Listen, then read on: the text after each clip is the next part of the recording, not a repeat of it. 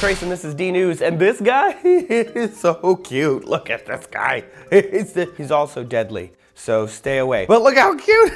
Oh my God, it's so adorable. So this is the slow loris. Scientists have just discovered 3 new species of it down in Borneo, and you've probably seen pictures of it before. Those big brown eyes are hard to miss. And it may be just a little guy, but it packs quite the punch. So the slow loris is an endangered nocturnal primate, so it uses its nose a lot more than those big brown eyes. And on the inside of its arm, it has something called a brachial gland. The brachial gland, they think, spreads its scent to mark its territory and talk to other slow lorises, so it licks it a lot. And when it licks it, it gets this stuff on its teeth and in its mouth, and then if it bites you, that stuff gets in your bloodstream and causes all sorts of problems. Slow loris venom has been known to cause anaphylactic shock, but it's not really venom necessarily. It's more of a concentrated form of the allergen that causes us to react to cats. So if you're allergic to cats,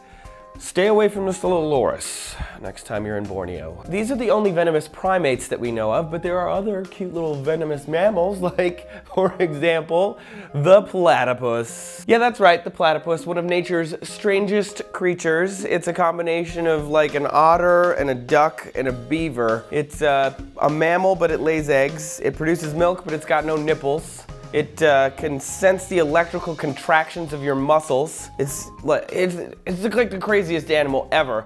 And it also has a poisonous barb on its back foot. Only the male has the barb, and the venom excreted by it contains over 80 toxins, which is enough to kill small animals. And while it won't kill humans, it will cause excruciating pain that has been known to essentially induce paralysis. Whoa.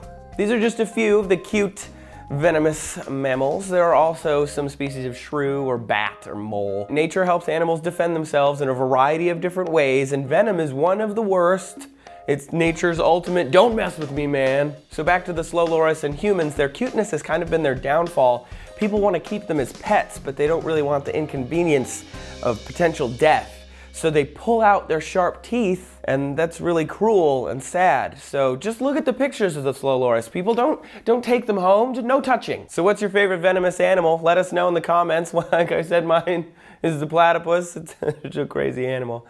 And don't forget to subscribe to DNews so you can get our 3 videos every day.